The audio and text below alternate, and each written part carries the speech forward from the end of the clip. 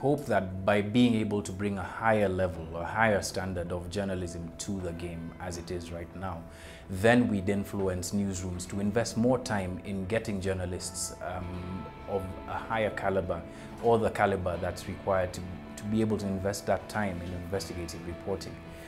We're hoping that by actually doing it and by showing them that it can be done within the confines of Kenya, for Africa, for East Africa, for the country, that there is not just talent, but a huge number of stories that are untold.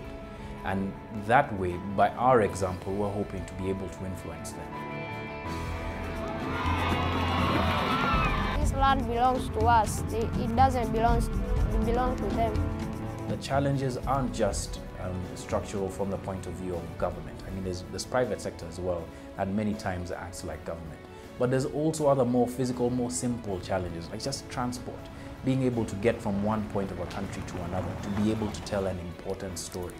And that often leaves out large populations of people in different parts of even our country, who go for years and years without having their issues reported, much less investigated. And so those are some of the things that we're hoping to be able to cure with Africa Uncensored. Okay, anyone else that you think you might want to interview now? We're starting in Kenya, but the hope is that the program is going to grow and bring in more journalists from areas like these and areas in urban Africa that can really get to the heart of the stories that affect them, where they're affected, and speak directly to the public. White balance panel shown, this camera is on the front, that you are underneath. So you've got 3,100. Camera work often is something that lets down a lot of journalists here, a lot of broadcast journalists. Technical capability to be able to handle any camera really, and shoot in such a way that, in such a format, in such a style that would be appealing not just to local audiences but to international ones, which is what we're aiming at, was lacking. And we thought that it was important to have the trainers go through some of the finer points. I never had someone to take me through the small details in the camera, and this after 7 years, 8 years, I get lucky to be there. So I also thank Africa Uncensored for the opportunity. I actually never expected to learn as much as I have, because even in day one, we learned so much: how to script, how to use a camera, how to edit.